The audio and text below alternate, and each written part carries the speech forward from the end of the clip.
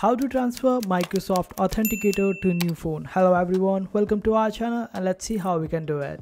So before doing that, make sure that you create a backup for your current account, and for that just click on the three dots, then go to settings, and over here you will find the option of cloud backup. Just turn it on, and this way you would start the backup and you would be able to back up your Microsoft Authenticator on any new device.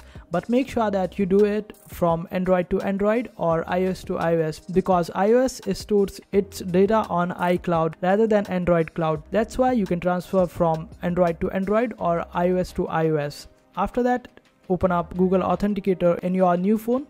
Just accept it when you open it up on your new phone and click on continue.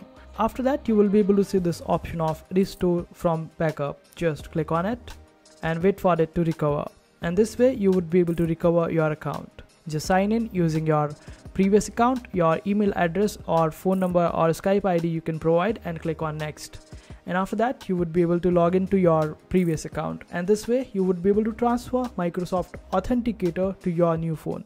And that's how you do it. I hope this video was helpful. Make sure to hit that like button and also subscribe to our channel for more helpful videos.